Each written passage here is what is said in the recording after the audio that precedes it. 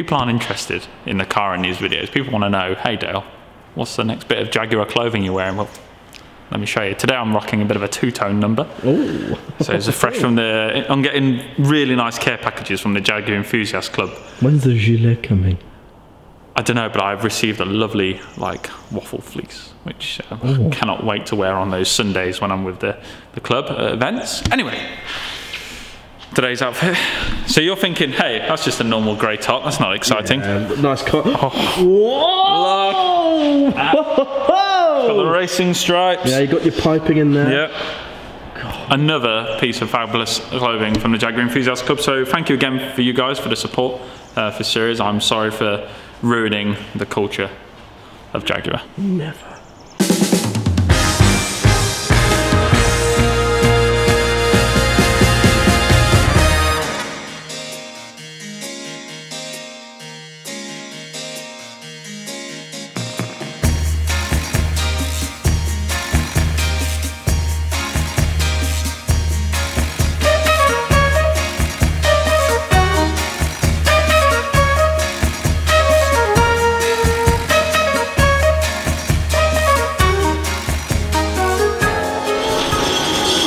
So welcome back to another episode of Tom vs Dale. I have no idea where we are, but we've come here to visit the guys at Cage Laser. So Tom's brought the Jag over. So in the last episode we did all our Polyflex bushes and stuff like that. So in this episode we're going to start the roll cage. So we're going to get the car in, get it all measured up, and we're going to follow the process of it being kind of designed, cut, welded and painted. So yeah, enjoy. Welcome back. Like, share and subscribe. I had a whole plan to celebrate Sir Nicolas Cage on this video, so I want to try and get some Cage references, because before you know it, Players is going to be here and gone in 60 seconds for this Tom vs Dale face-off.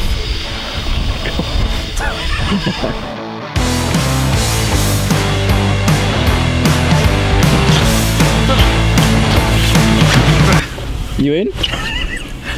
Yeah. Oh, excuse me, sorry. I'm trying to get into my Jaguar.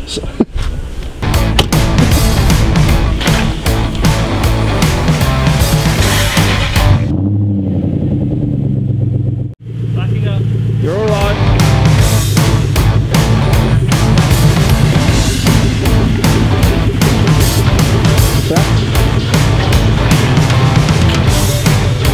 These seats, because they're racing seats, we're not worried about what's going on behind us. Oh yeah. Or about the forward. You're alright. Do you want to go in forward?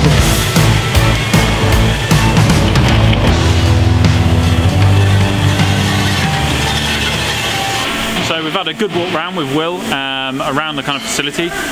It's great to see what Cage Laser actually do for the kind of racing industry, kind of street cars and classic stuff. It's a real kind of wide variety. They also do in-house powder coating as well, so we're going to look at some possible colours for the roll cage. Probably going to go red to match the seats, we're just going to see what we can do.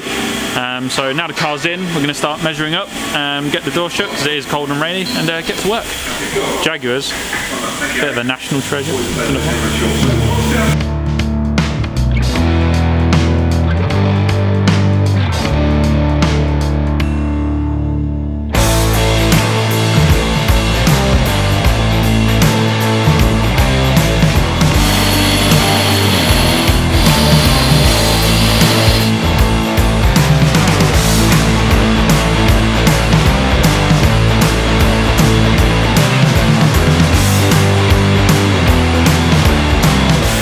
Sit. Let's bend. Marker will go up inside it. That's what holds the bend. Oh, really? Going, that's what keeps it round. Oh, sick. Yeah. So we just let it doing its thing, or? Yeah, it will cycle right the way through and stop.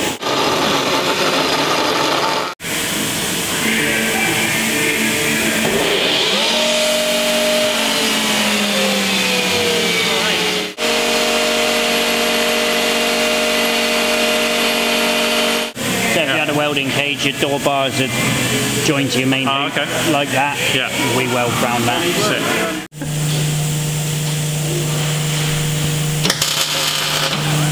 We just set up the Conair system, getting ready for the welding. Dale's decided to, as we're doing a cage, named. Pay homage to Sir Nicolas Cage. Pay homage to Nicolas Cage by making Cage jokes about top 10 movies. Graded. Gone over my head, mate. No, it's mine too. You just want to join the two up for a bit longer than that, if you like. Yep.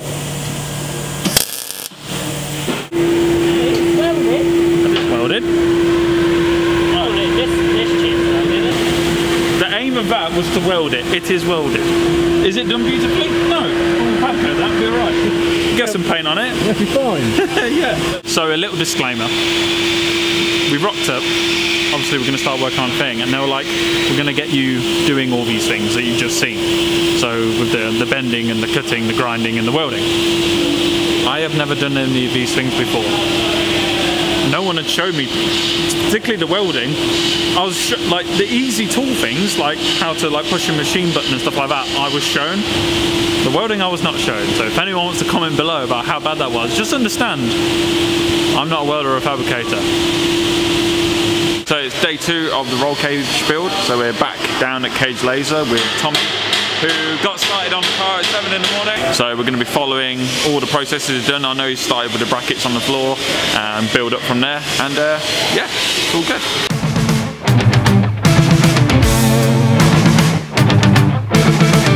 Obviously you've started, that's where you started this morning, right? So that's the base kind of bracket. Cardboard cut out, make it to the right shape and cut out, and then also the box that you can weld in. I'll do the hoop first. So the hoop's like your main... Start with the hoop. I took some rough measurements so I know that it'll clear your seats and that, but I will double check the seats. Seats are big, aren't they? They are big seats. Also I know where the centre is, so I can just mirror it. Hopefully the hoop will come out right first time.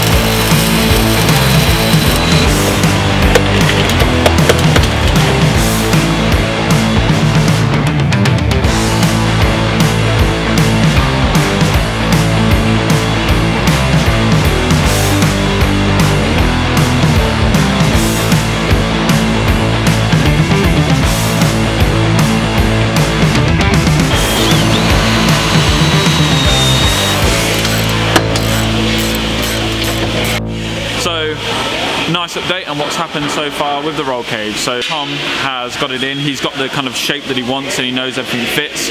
So it's just tack welded at the moment. So what he's going to do while it's in the car is kind of finish the seam welding to give it that shape. Now if he does it outside of the car, he said that it can kind of twist and turn and maybe not get in too well. So we're going to get that sorted. We're also going to do the harness mounts for the seats, going to get that done, and then the bars for the doors as well, which are going to be boltable, so we can take them on and off, so when different people are driving the car, getting in and out, just makes life a bit easier. And once all that's done, we've tested that it comes out the car, we know that it comes out, so we're going to get it out. We've picked a red that we like. Can we go see the red? We can go see the red, and we could explain, obviously, it's going to be powder coated. Now if you don't know what powder coat is, it's an electrically static charged paint, so it goes on as a raw powder, like a dust, and the reason it's kind of charged is so it allows it to stick to all the various areas of a complex framework, like a subframe or a roll cage. It then goes into an oven and it's baked off, and that's where the kind of magic happens. It kind of turns to liquid and then hardens up as a hard, durable paint. So for stuff like this, you get the full coverage, even finish, and a hard wearing paint, so it's just a good all-rounder for something like a roll cage.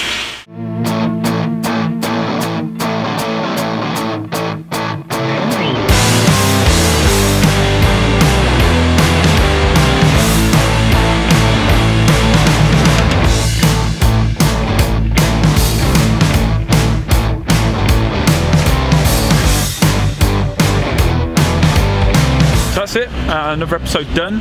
Well, it's not done. Oh no, sorry. So this is not the end of the episode. This is part of an existing episode. Keep on watching to find out what else happens. So to recap what's happened today, pretty much 80% of the kind of roll cage is done. They're going to finish kind of seam welding it and getting it all kind kind of structurally finished, and then it will come out of the car for powder coat, and then Tom's going to pick it up, I believe Thursday, for us to then start doing brakes and anything else. Yeah, start getting it ready for paint. So it's nearly at the point where we can send it off to Colourcraft for all the pretty bits on the outside of the car. So yeah, exciting times. Good job, everybody. Well done, you. Thank you. Thanks, Tom. Tom gave us a tour of Bristol as well. Yeah, it's nice, wasn't it? Yarp. Yarp. So yeah, sweet. Right. We don't have to like, share, and subscribe because it's not the end of the video. So keep watching. Swipe now. Oh, we did a swipe. Yeah, we did. So through the magic of editing, we are now at Swallows. The cage is done, the cage is in. So we've popped down to drop some bits off. While we're here, we're going to look at the finished item. You've not seen it yet? For I've not seen it. Genuine purposes, you've not seen it yet. So we've now moved into the nice posh. Oh, this is yeah, this is race prep. So Jaguar race car there. There it is. Oh no! So, as you can see, through the window, went for red to go with the seats, but what there's going to do is going to be an arch line of red going through the car, so the calipers going over like this into the seats and then back down to the front calipers, so you've got that nice kind of uniform red. Ooh. Look at that. Oh my good lord. That looks amazing. So the guys at Cage Laser did a fantastic job of obviously catering to what we wanted. So we wanted something that was pretty substantial, you know, when it comes to racing, but also we needed to be conscious that this is also a car that needs to be driven quite a lot in and out of the unit. So because it's not just me having to suffer with this car, they've made this kind of detachable. Makes it easier for people to get in and out, but I don't think that's ever going to come out anyway.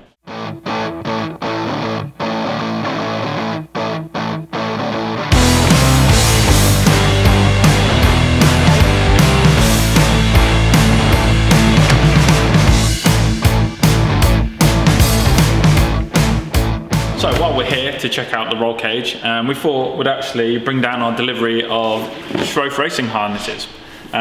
So these were a nice kind gift from the guys at Schroth to help kind of give the car that extra kind of race vibe. And they're absolutely incredible, like proper substantial racing harnesses. So we thought, let's get some more footage for you guys while we're down here and get a nice little install in.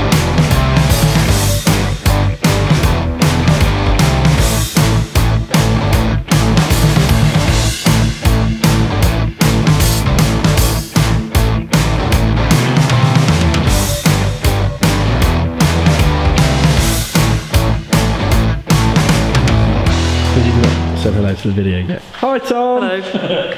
The guy who built it didn't understand what I meant when I said I want flat out jungle gym at the front. He sort of like was a bit of a novice, wasn't he? Yeah. The thing is, getting in I think will be the good bit.